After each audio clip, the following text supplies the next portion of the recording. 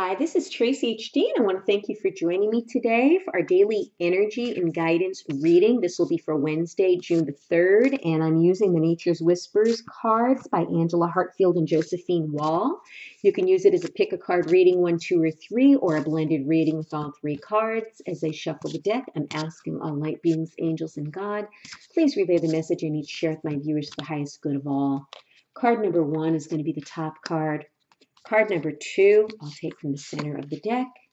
And card number 3 will be the bottom card. So the first card, which is card 28 in the deck, is Bountiful Harvest. And what a lovely picture this is. And this bountiful harvest is saying that you have access to the infinite source of love and resources provided by Mother Earth and the universe. There are no demands, requirements, or conditions that affect your ability to access this supply. This is a wonderful reminder and the absolute truth pertaining to the abundance that is available to you.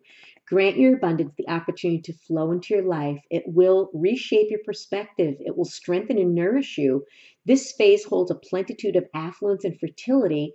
You are lucky and blessed. So yeah, there's abundance that's going to be flowing into your life where things seem stuck and things seem stagnant and you're putting in all this hard work and dedication and nothing was coming from it. This is telling me that some of you out there are going to start experiencing the fruit from your labor. And then card number 2, or card 49 from the deck, it says heighten your vitality. And how colorful is this card number 49?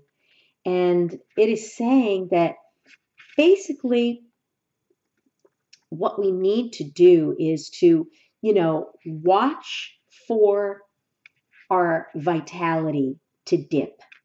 And when our vitality dips and we seem sluggish, we need to back off and take some rest. Tap into the depths of your being and draw on your personal power. And, when we're well rested, we're able to dip into this personal power when we're feeling vital and we're feeling alive. But, if you feel like your energy is low, infuse your mind with the warmth of sunlight and visualize the light bringing new energy into you. I mean, just getting outdoors and experience the sunlight and the nature around you is just automatically able to vitalize you. Or if you need to take a nap, you need to take a break, do that. You are able to draw on your energetic reserves when you take care of yourself. But when we run ourselves ragged and we're just overworked and stressed out, we're not going to be able to experience this vitality.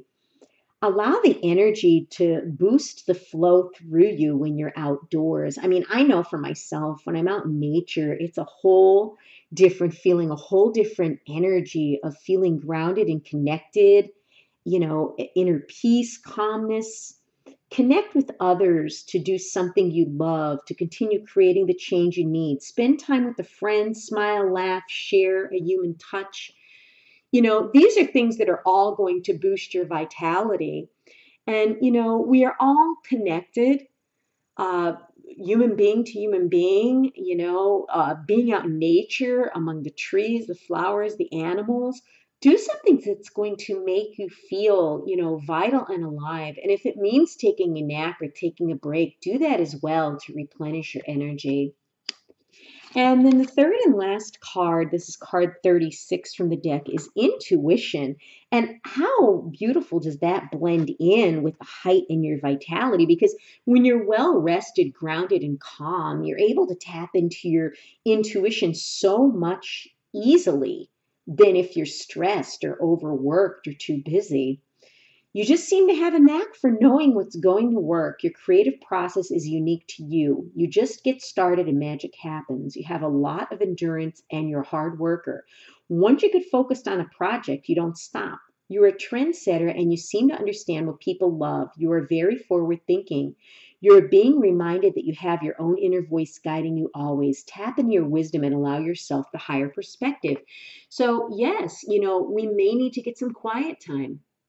Maybe just to sit for 5 minutes, do some breathing exercises to calm and ground ourselves. Maybe go for a walk outside, maybe sit outside in nature. Whatever it is, I mean, We're embarking on a new way of living, and some people are changing their lives around completely.